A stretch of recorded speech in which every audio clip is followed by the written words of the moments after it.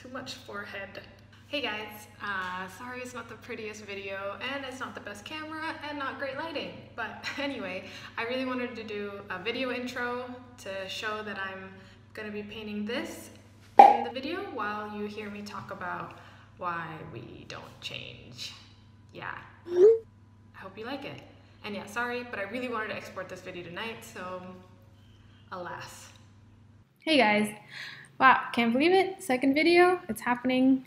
And just thank you so much for all the welcoming responses in my last video. I honestly did not expect this many people to remember me. What are you guys doing with your lives? Just kidding. So it was really fun to read the comments and respond to a lot of you guys. And it's just really cool to see a discussion on this comment wall rather than just like, oh, what a great video, or you suck. But I kind of want to get into this topic of why we don't change, because a lot of the things that I saw on the comments is like, oh man, this is really motivating, I'm definitely going to change, which we've said that to ourselves before, haven't we? And there's nothing wrong with that, it's okay, but I know it. The amount of times that, like, if I could get a penny for every single time I'm like, just one more episode, I'll be serious tomorrow, and then like 4 more episodes, it's still like 1 more episode, I would seriously be filthy rich. I'm not even joking how many times I'm like, I'll be serious tomorrow. The other thing I saw was like, yeah, that's great, but easier said than done. And seriously, definitely, I agree with you. Like, why is it so hard? Why can't we just sustainably think positive, right? Like, why can't we keep it up? Well, I'm gonna answer it for you now, for you bitches who leave my video at like 3 minutes. Yeah, I'm talking to you, okay? Just kidding, I love you too. Thanks for watching anyway. Anyway, so the answer pretty much is you aren't changing your thoughts because you don't believe your new thoughts. In future videos, we'll talk more about how and the steps to take, but the first step really is to understand why things are the way they are. And essentially, it's because you don't believe your new thoughts, okay? So let's break it down. For those of you who want to leave, it's 3 minutes or something, bye-bye. But for everyone else, let's talk about beliefs, okay? So I did some really intensive research by Googling the definition. A belief is an acceptance that something is true, especially if there is no evidence. So even if there's evidence, right? Your brain is like, nah. And we start forming beliefs when we're kids, right? Like, we inherit it from our parents, we get some from our community and from our experiences. But beliefs can form at any time. Like, don't get me wrong, it's not like it only happens when you're a kid. So like today, your cat might shit on your cute ass succulent collection, and you'll form a belief that is a shitty cat. And like, you're like, yes, I've accepted it to be true. That cat is indeed shitty. It is a fact. But the ones we've kept since childhood, I think, can be harder to break because we believed it for so much longer. So we're really good at believing it. So if your cat shat on your succulents when you were 7, you'll get really good at continuous believing that it's a shitty cat. You look for evidence of it all the time, which, by the way, this is called confirmation bias. We can talk about that later in the future. But anyway, you're looking for evidence to prove your belief.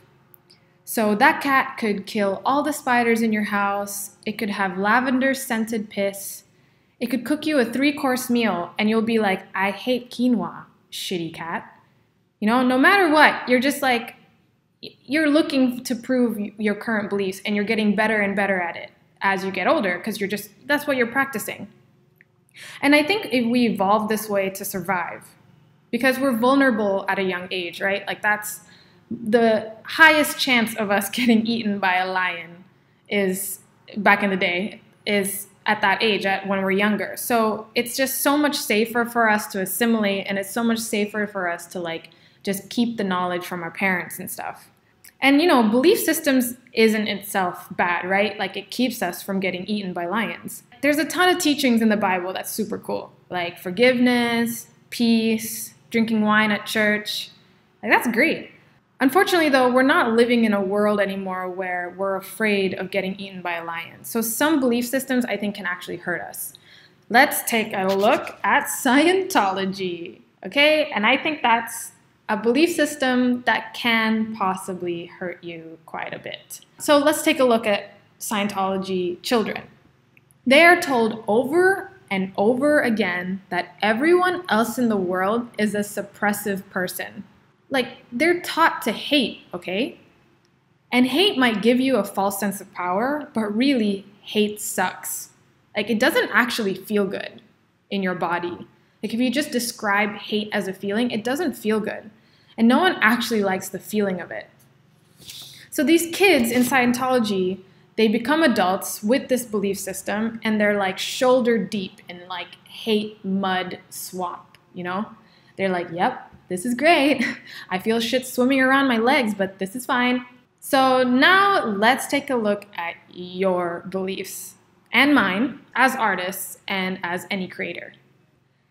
For some reason, okay, you and I developed a shitty ass belief, maybe since you were a kid, that your work is worthless, that you're not creative, that you have nothing to say, that you're not unique, that you're not good enough. Fill in the blanks, okay?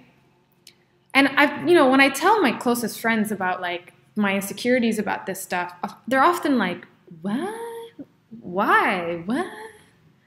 And I do that too. Like if I hear a really good friend of mine who I really love and they're telling me about some of their self-loathing, I'm like, what? Why? You're awesome. How can you not see what I see? Like you're great, you know? And it's the same with those Scientology kids. Like we're like, what the fuck? You believe your soul is an alien spirit from a galactic federation? What? So you might wish that you would change and you would have more self-discipline, but really you're already disciplined, but you're disciplined to your current belief system, that your work sucks or that you're a failure or something. Like I'm imagining right now trying to convince someone who's been in Scientology all their life that they have some messed up shit going on in their belief system. You can give them a ton of evidence of why it's bullshit, why their organization is shady. But I already feel exhausted just thinking about the effort it would take. Like, it would be hard work, right? And at the end of the day, if they want to believe it and they don't want to change, they fucking won't. Like, bottom line. Even if people are physically abused right in front of them. Like, no, this is great. Everything's fine. So unfortunately, your issue and mine is kind of similar. Like someone can give us a ton of evidence of why we're great, or we try to tell ourselves that we're awesome, but if we don't believe it, it's just not going to change.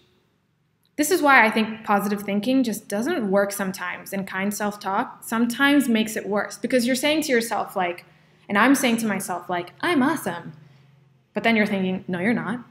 I'm great. No, you're not. And then that's the kind of thinking that just kind of gets embedded even further, you know? You just don't believe in the new thought. But the thing is, you don't believe in the new thought because you're just super good at believing something else that contradicts it. So it's not like something went wrong, okay? Like your brain didn't malfunction. Your brain is actually doing exactly what it should be doing. It's just choosing something else because of what you kind of developed when you were a kid. And again, that's no one's fault. No one's fault. It's okay. It's all great. It's all fine. So we haven't discussed how to change your thoughts. I want to make sure that each video is very clear about what the message is. But I'm just right now trying to tell you why it is hard, why it's hard to change, why you might learn something one day, but you're not immediately a new person the next day. Okay? Like it's why you haven't transformed into a butterfly. It's totally okay. Understanding yourself and understanding why things are the way they are is the first step. So if there's any key takeaway that I need you guys to take from this video is that you don't beat yourself up about it, okay? That is so incredibly important. And what does that sound like? What does beating yourself up sound like? It's saying things like, what the fuck is wrong with you? Like, why can't you be better? you're so stupid, you suck, just like all of that stuff. That's no good, no good, because that's still believing that there is something wrong with you. Like that's not how you're gonna help yourself. What you can do instead is you can be like, oh, my brain is just really good at choosing a shitty thought to believe. Really, it's just trying to protect me. Nothing's gone wrong. My brain's just really efficient at trying to protect me from doing something that might hurt me. Like, of course I haven't changed. It's been years and years of practice. For me, it's been 26 years of practice of believing a really crappy thought about my work. So of course I haven't changed. Practice makes perfect, right? So nothing's gone wrong. What I'm trying to show you in this video is that nothing has gone wrong with your brain. Okay? There's nothing wrong with you and your brain isn't malfunctioning, which I think will help you not beat yourself up. Because if you're saying things like, what the fuck is wrong with you? That means you haven't really truly learned that your brain's just doing its job. Your brain is just doing what it's good at, which is believing what you currently believe. It's your brain's job, okay? Nothing's gone wrong. Learning that and really understanding that your brain is just doing what it's supposed to do will help you not beat yourself up. Because when, let's say, you make a mistake again and you don't change, like you read a book that you think was at first life-changing, but the next day you're back to old habits, you can understand and tell yourself, oh, of course I haven't changed. So the first step is just to not beat yourself up and to just have compassion for your brain.